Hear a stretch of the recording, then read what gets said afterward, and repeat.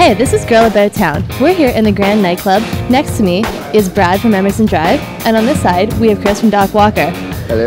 Hello. Why did I just have an English accent? I don't know. It all started from nothing. All right, so tell me a little bit about what brings you guys to Sudbury. Well, we're on tour for one thing, and we're trying to hit as many spots as we can on this CMT Hitlist tour with Aaron Pichette and Emerson Drive and Doc Walker, and it's been a blast so far. I've never seen the crowds that crazy for any of our shows, and I think it's just everybody together and everybody coming up on stage. It's just a good atmosphere. And what do you think contributes to these exciting shows? I mean, the two of you are performing together.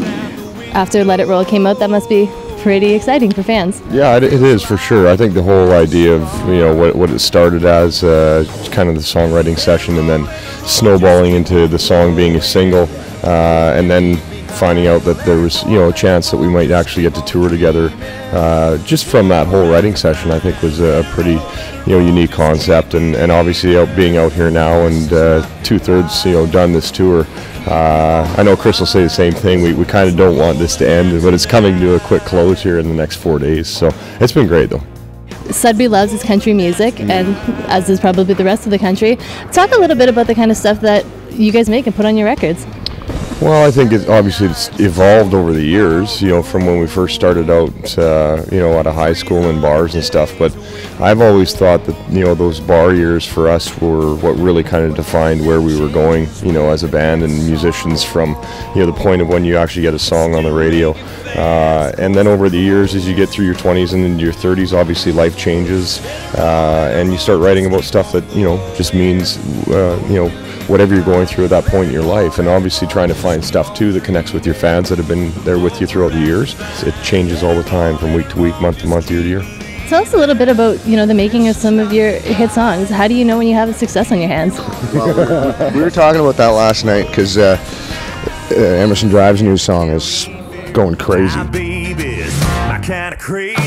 It's selling tons of records, and fans are freaking out over it. We didn't know that crazy was going to just kind of turn into what it was for people. It just feels good after doing this for so many years. You have a song that kind of sneaks in there that goes, okay, well, we still have something that's good.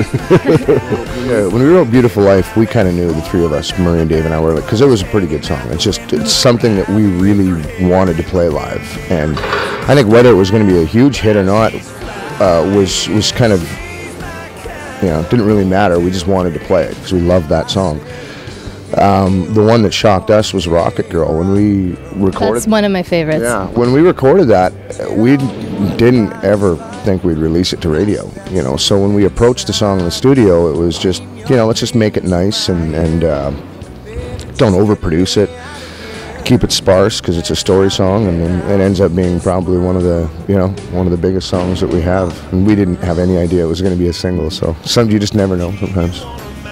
I know we're here tonight. You're performing at the Grand. What have these shows been like? What's the live experience like for everyone who's going to be here tonight? Give them a little sneak preview. Yeah, it's a unique show because obviously you have three acts that are running this tour. I think we have an opener tonight too as well. So 4 anyway on stage throughout the evening. But it's really seamless from when the whole thing starts to when it ends, and I love that aspect of it because you're giving people a good value for what they're coming in to see.